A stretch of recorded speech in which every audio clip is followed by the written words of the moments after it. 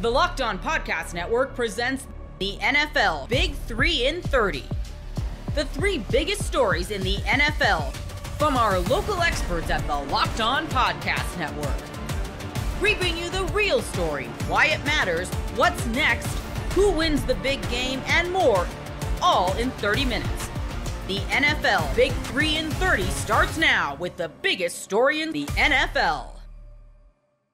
The Baltimore Ravens needed a bounce-back win, and they absolutely got it. You are Locked On Ravens, your daily Baltimore Ravens podcast. 30-23, the final score. John Harbaugh victorious over Jim once again. And me being an oldest brother, I can fondly say that the older brother always wins. And that is what we saw here tonight from John Harbaugh's squad. And it was a little dicey at the very beginning there with the defense, letting up the opening drive touchdown to Justin Herbert and company, but the Ravens bounced back in a really big way. And this win is massive, and I was hyping it up all week on the show if you were listening, and I said, look, this is a massive game for multiple different reasons, and this team went out there, and look, there are complaints, but I thought that they did a lot well in this contest. So we'll obviously talk about the offense, talk about the defense, the whole 9 yards. I think, first of all, where we have to start, Lamar Jackson just continues to find ways to be clutch when it matters. There were a couple of moments early in the game. The offense just sometimes early. In fact, it's been more than sometimes early. The slow starts can be a little bit concerning on the offensive side of the ball, where it just feels like nothing is going right for them. And the Ravens have been held scoreless in the first quarter in 5 of their last 6 games. That's stuff that if you want to establish momentum, you got to be able to get out of some of your old bad habits like that. And we did see throughout the contest. I know that Carl Sheffers and his crew, not usually known for throwing penalties or getting all flag happy, but let's start there, because it seemed like late in the game, the Chargers offensive strategy was just, oh, hey, screw it. Flag's down there somewhere. Let's just go down and see if we can draw a flag. And it worked for them late. It resulted in an onside kick. But look, there were some pretty ticky-tacky calls on both sides in this game, but then there were some real ones as well. 16 total penalties in this game. The Ravens 9 for 102, another poor penalty performance from them. Chargers 7 for 62. So obviously still Baltimore has to tighten up in that regard. I'm not trying to shy away from that fact whatsoever, but you still have to be able to go out there and do your job and perform at a high level. And look, this was a game that when you're fighting with a team for playoff seeding, for AFC standing. Now, this game against the Ravens, they took advantage of a bad Pittsburgh loss. This is exactly like that. Pittsburgh loss would have been all for naught, right? All for naught if the Ravens hadn't done their job, came out, and won this game. If they didn't do that, it would have been, okay, well, Pittsburgh lost, but so did Baltimore. And we'll talk about this a little more in the second part of the show, and we talk about, to me, how big of an AFC-changing win this was for the Ravens. But it's just such a big deal that they got the job done here for their own playoff standing. And when it comes to seeding as well, that's going to be big, because there are a couple of teams that Baltimore matches up very well with that this win puts them in prime position to play, whether they win the North or they don't. But getting back into the game in general, Lamar on the day, 16-22, 177 yards, 2 touchdowns, no interceptions. Certainly missed some throws along the way, but had a bunch of big ones as well. Bunch of big plays also in terms of his rushing touchdown, and a couple of he amazes me every single week. And I know we're all kind of numb to it when it comes to him juking out somebody really impressively or making a cool play that only picks up 2 yards, but he goes and he runs around for 50 and makes a play. He had a couple of plays in this game where there was pressure in his face almost immediately, and he just jukes a guy out, guy touches earth, and he goes and makes something happen out of it, gets a little check down option. And that's just the beauty of what Lamar Jackson can give you. Because I've been saying, if you've been listening to me here all week on Locked On Ravens back last week, what I was saying was it's a multi-step plan to bring down Lamar Jackson. First of all, you have to beat the Baltimore offensive line, but then you actually have to get Lamar Jackson on the ground. And getting Lamar Jackson on the ground, and not to mention even throwing Derrick Henry in that conversation, getting those two guys on the ground, those are two of the hardest things in football. And honestly, in my opinion, they are 1 and 2. There are no two harder things in the league than bringing down Lamar Jackson and bringing down Derrick Henry. So I don't think Lamar was like a huge storyline in this game. Obviously, he made a bunch of winning plays and, left a couple out there. But again, great throw to Bateman and an incredible catch on that play by Rashad too, man. That was unreal. Put these balls into places where guys could go and get them. But obviously, I see it in the comments a bunch. The big story here, Derrick Henry, nearly 6 yards a carry. And there were times in the game where I was wondering, all right, Derrick Henry gets a big gain on 3 or 4 straight runs, and then they take him out of the game. What are we doing here? Though there were moments like that. But overall, Derrick Henry got the job done. And of course, the Ravens were trying to run clock control, trying to bleed the clock out. And they did it with the king himself. 24 carries, 140 yards for Derrick Henry. No touchdowns. Very unfamiliar scene here for the Ravens. No touchdowns for this team. But then you have Justice Hill, who had 4 for 55. Lamar Jackson, not really a factor in the run game. Obviously did have the touchdown run. That was his big play there. But the Chargers did a pretty good job of containing Lamar on the ground. But that's not really been Lamar's game for most of the season, right? He's not running nearly as much as he has. And honestly, that's kind of an afterthought. We're like, yes, the threat of him on the ground is still very real. The gravity, as we talk about, of that is still very, very real. But at the end of the day, what you have is a player that can annihilate you in so many different ways. So Baltimore averaged 5.7 yards per carry on the ground. The 2 running backs, Henry, I mentioned, 5.8. Justice, 13.8, including that incredible 51-yard play. And again, Justice wasn't really getting much going on the ground other than that. He had 4 for 55, and one of those was a 51-yard play. So you do that math. The other carries were 3 for 4 yards. But what I noticed out of this Chargers group is something I've noticed all year from defenders is guys just do not want to tackle Derrick Henry. You saw these guys going for weak leg tackles, and Henry was just stiff-arming them out of the way, saying, get out of here. Like, that to me, that's the game plan. Give the ball to Derrick Henry. You have to be such a physical defensive front to be able to stop Derrick Henry consistently. And the Chargers had moments in the game where they did. They had moments in the game where, Henry was being tackled for losses or they would read plays out. But for the most part, Derrick Henry did a great job of getting to the second level, picking up that head of steam, and Derrick Henry is the most dangerous when he's able to go out there and get to the second level, get to the third level, and break one, because the more speed and the more momentum that Derrick Henry picks up over the course of this game or the course of any game, the more deadly he is. So I thought it was a great game from the Ravens on the ground, and again, despite moments where Todd Monken and the offense weren't using him when he was cooking, I thought that they got back to it in the second half, and that's what it is. The Ravens are a second-half team. Honestly, the Ravens are a third-quarter team, what we're going to call it here. The Ravens are a third quarter sometimes, but generally not a fourth-quarter team. The Ravens are a third-quarter team. That's what I'm going to say. Late, almost like second quarter to end of third quarter, that's the Ravens' sweet spot because they start slow. Sometimes they end slow and they can't finish games, but then you get into that sweet spot of like second, third quarter, and that is where you go if you're the Ravens and your sweet spot, your success zone. So really interesting that Baltimore still just gets off to these slow starts offensively. Then you have Zay 5 for 62, Mark 5 for 44 in that score, Rashad 2 for 43. Yeah, not like a big stats day, but the Ravens still put up 30 points. Lamar throws for 177. The Ravens still put up 30 points. So that's what it is. Now, defensively, look, I think a lot of people saw the start from Malik Harrison in this game, myself included, and said, all right, going to be a long day for this defense. Going to be a long day for Malik Harrison without Roquan Smith being the anchor or one of the anchors of that defense. I think Malik Harrison finished the game as one of the best, if not the best player on the field for the Ravens on Monday night, which shout out to Malik, man. I mean, look, it was a tough start. We weren't seeing crazy. We weren't being crazy out there. Malik had some tough plays early in the game, but I thought that he responded really well. That whole linebacker group, I thought Chris Board had a great game. I thought that linebacker group rallied, right? I thought they did. And look, I love it when players go out there and either prove me wrong or, make me eat tweets or eat words or whatever. a lot of people were being harsh on Malik Harrison early in this game. They needed him to step up and play well in the absence of Roquan. But I thought that Malik did a great job of establishing his physicality as the game went on and punishing. I thought the linebacker core punished people, Chris Board and Malik Harrison in particular.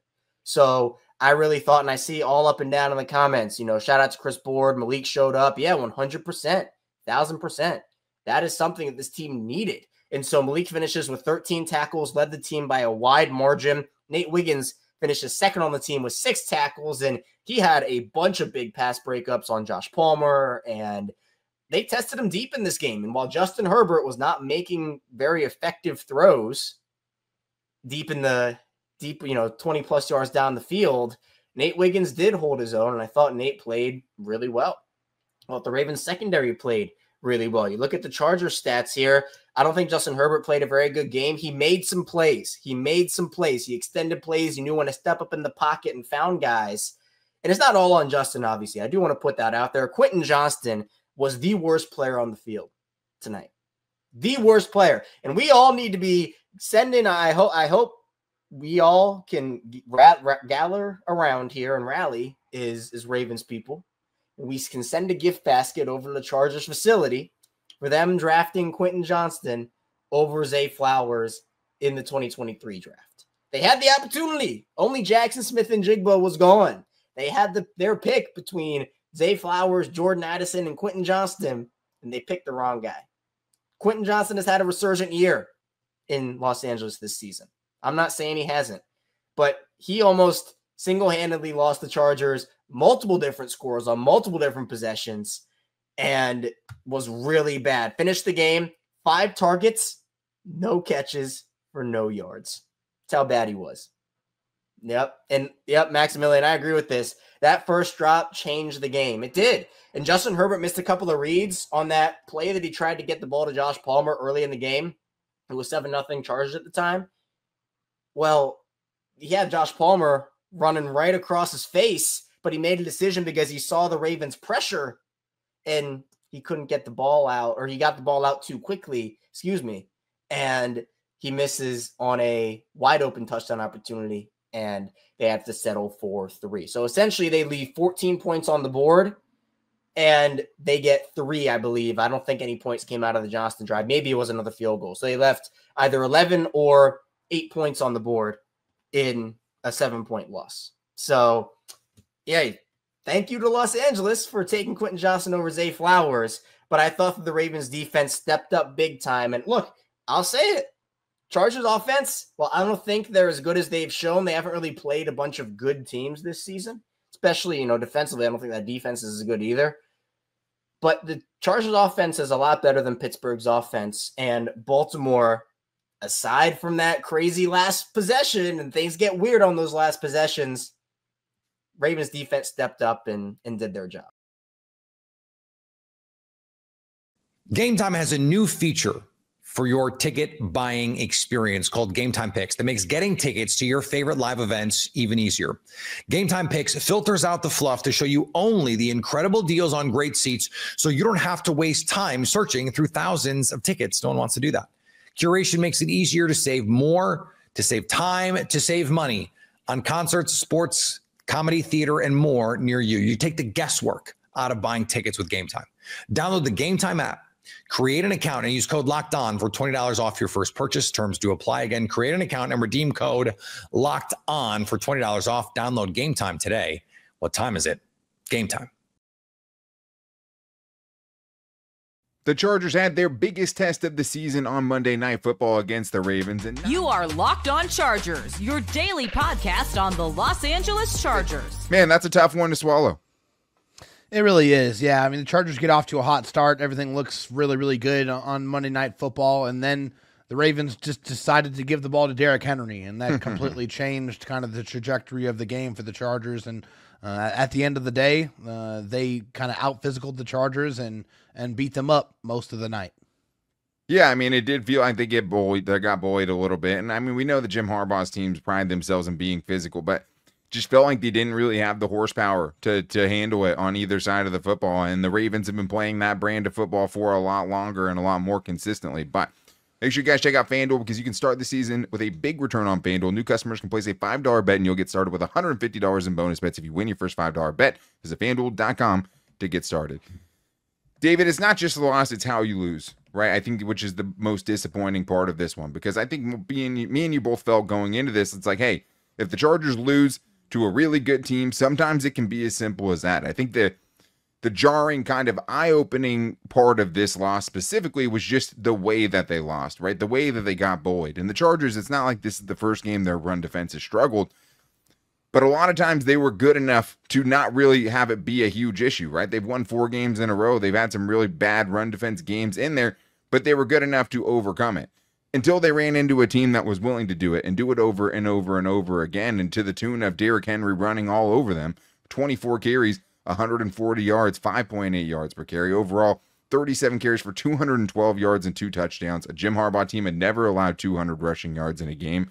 And it just sucks to see them kind of get out-physical, manhandled the way that they did. I mean, they couldn't get a stop when they needed it. Every time they had a 4th and short, right? 3 different 4th and 1s that could have got them off the field.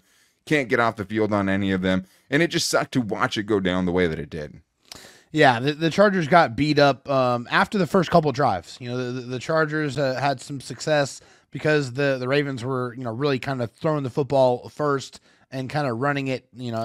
Yeah, I mean, they had that bad penalty too, right? I mean, they got a little lucky earlier. The leg whip penalty kind of threw them out of their game, but it did seem like they had a solid game plan until they didn't. Yeah, until they didn't, exactly. And that's when, you know, the Ravens said, oh, well, let me just go ahead and hand the ball off to Derrick Henry over and over and over. And the Chargers, you know, they surrendered the edge. They missed tackles. They couldn't get him on the ground. When they did get into 3rd and long situations, they were not able to get off the football field, which was absolutely brutal. You know, it's really, really hard. It's really demoralizing when you do everything you're supposed to do to get a team in the 3rd and long situation and 4th down situation, and you can't get them off the football field. It's backbreaking. It hurts your momentum, hurts your mental too, because you're like, man, what do I got to do to get these guys off the field? And just, I mean, it must have felt like a really long night for the Chargers defense because they were going backwards pretty much the entire night. Yeah, and I mean, that's what makes this Ravens offense so difficult because, I mean, Lamar Jackson can light you up through the air. He didn't really need to in this game, but they could just pound the rock, and if you're going to allow 5.8 yards per carry, they're just going to keep continuing to do it, and it wasn't just the defense by any means. I mean, I was surprised by the Chargers coming out hot with their rushing attack offensively, but the second half, they got out physical at the line of scrimmage. The interior of the offensive line became a much bigger problem. Penalties started racking up because they were getting beat and having to hold. They just got out physical. They got outplayed in the trenches. They got bullied by John Harbaugh and the Ravens. And really just the disappointing part is just you miss such an opportunity to have that we have arrived moment because say what you will about the 7-3 record going into it, the Chargers didn't have a statement win on their resume. They just didn't. The teams that they beat were bad. The only 500 team that was better than 500 this season was the Broncos. And that's not one that is going to prove to anyone that, hey, you're a for real team, right? Nobody's taking that and saying, okay, yeah, you're one of the best because this Ravens team went and blew the Broncos out when they played them. But after going up 10 points in this game, the Chargers were outscored 30-9 until they ended up getting that garbage touchdown late in the game, which doesn't really count for much, right? Like that just... It didn't really feel like, you know, a real touchdown or anything that you can really salvage. This game wasn't as close as the final score would tell you, but it also just kind of felt like they were outclassed a little bit, David. It didn't feel like they really had enough talent on either side of the ball that if they came up against this Baltimore Ravens team or really any of the big AFC teams, like if you get any of the Ravens or the Chiefs or the Bills on your best night, I don't know if they can keep up. And I think that was kind of the hard pill to swallow in this one, was just like, hey, the Chargers came out good, seemed to have a good game plan, but at the end, they didn't have enough to keep up on either side of the football. Yeah, I mean, they had some steam early, you know, when they get off to the big lead, but they just didn't have enough steam to be able to push it through for 4 quarters. And I think that's the difference here. And yes, it is deflating. It is disappointing when you have an opportunity to make a statement to, you know, say, hey, you know, we can go beat a good team. You know, we can, you know, assert ourselves and make a statement. Unfortunately, they were not able to do that tonight. And, you know, it's just another, you know, opportunity missed for the Chargers to, say that, hey, I'm a for real threat. I'm here to meet the moment. They still, unfortunately, with this game included, have not been able to meet the moment. So unfortunately, we don't have any other recourse but to say that this Chargers team isn't ready to compete at that level yet, because they have not proven that they have been able to do so.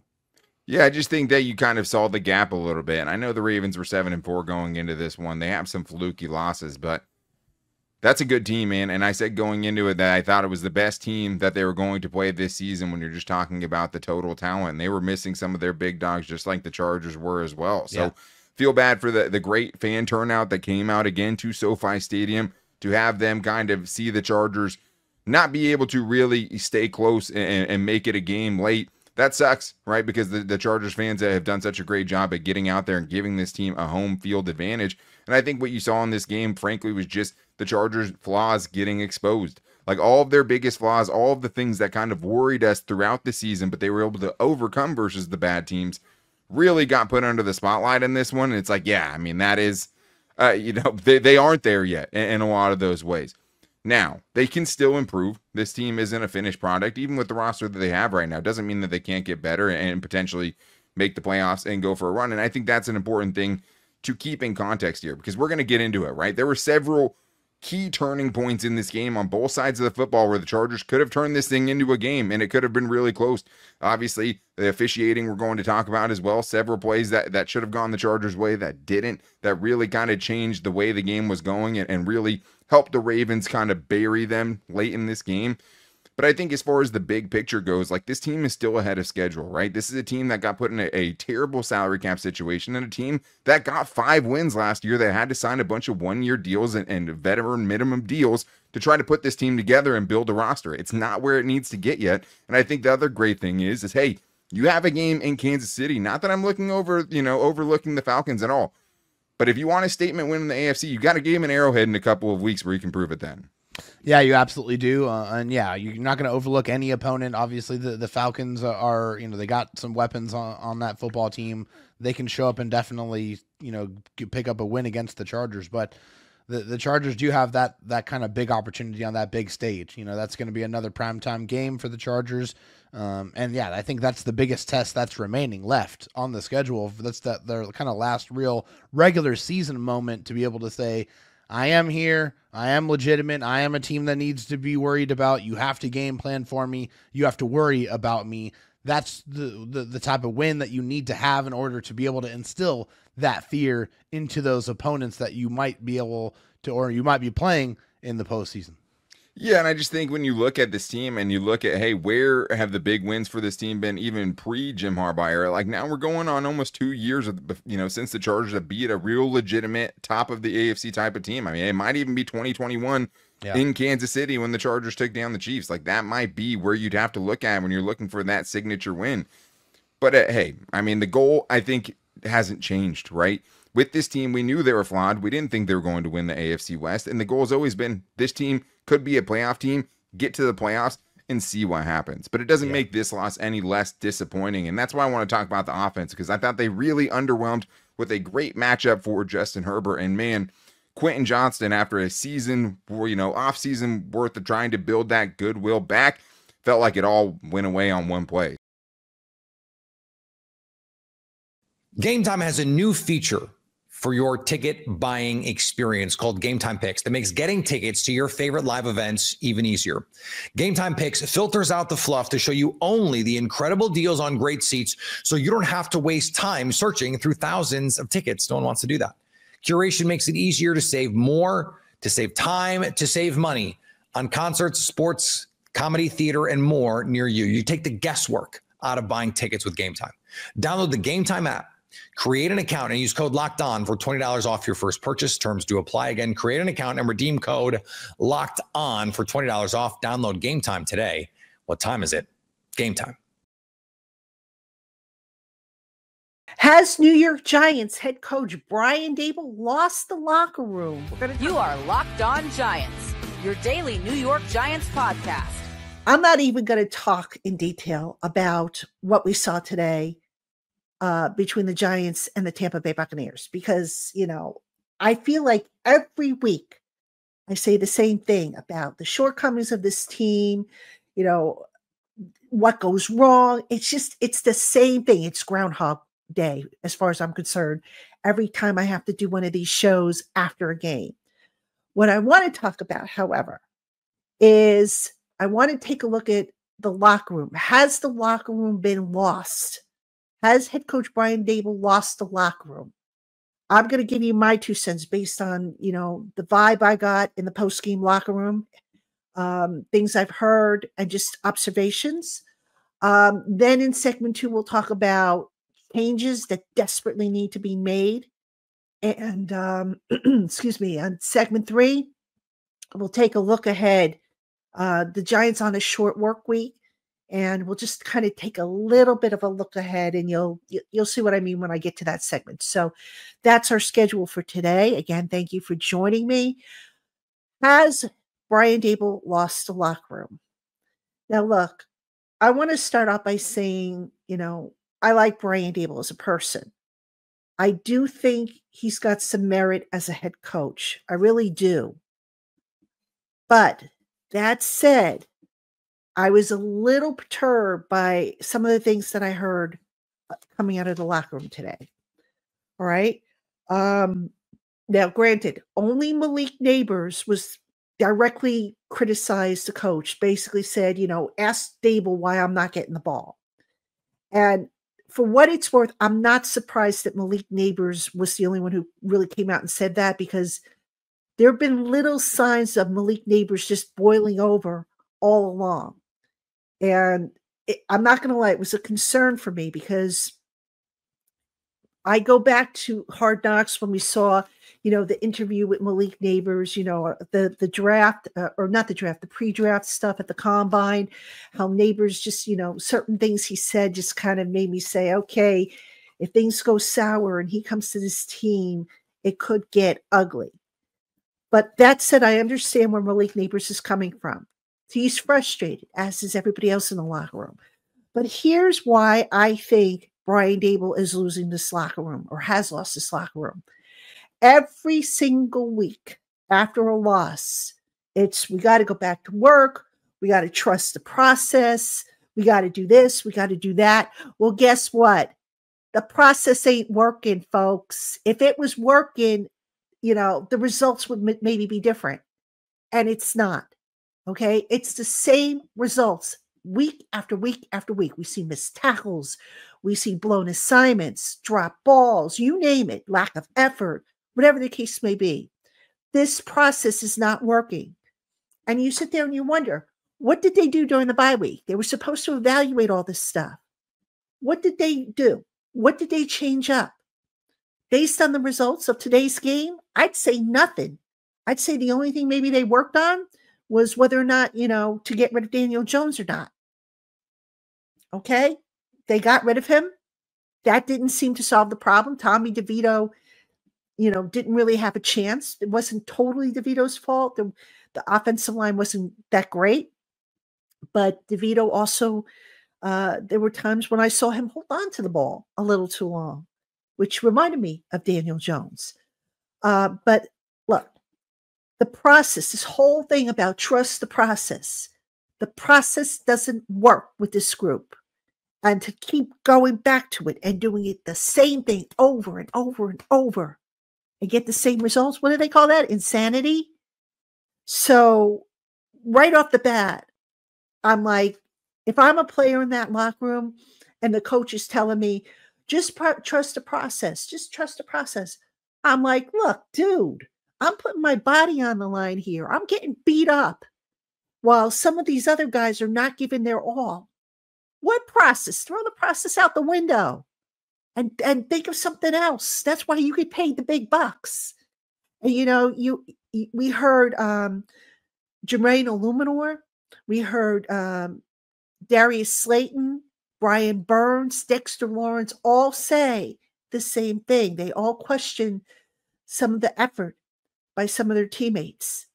They all had, doubts about it. Jermaine Illuminor was probably the most direct in saying that, he doesn't think everybody's given a full effort.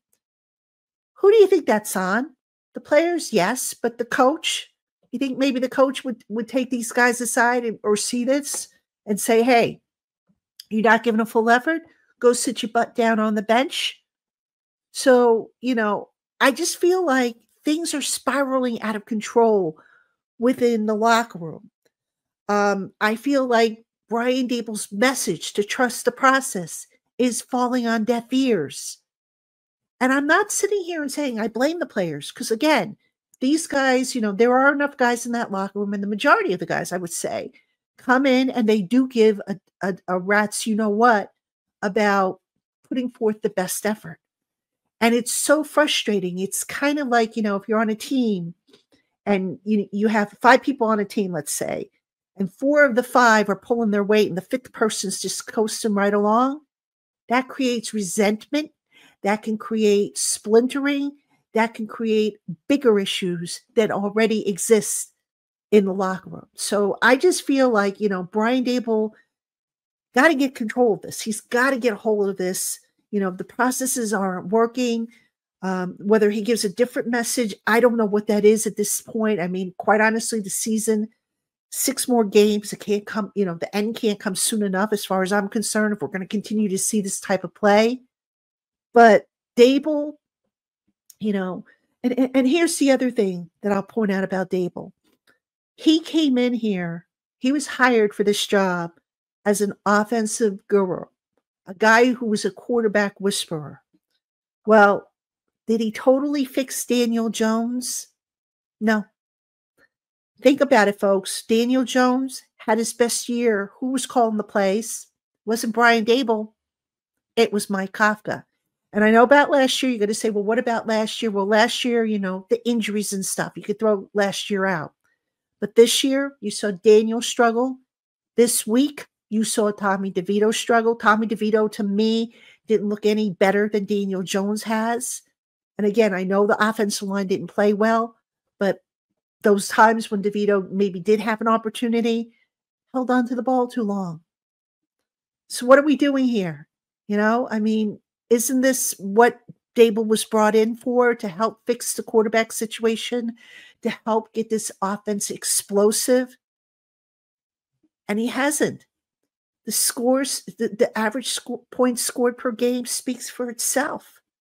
This offense is worse with Dable, the architect of this offense, calling the plays. How that is possible, I have no idea. But here we are. Here we are, folks.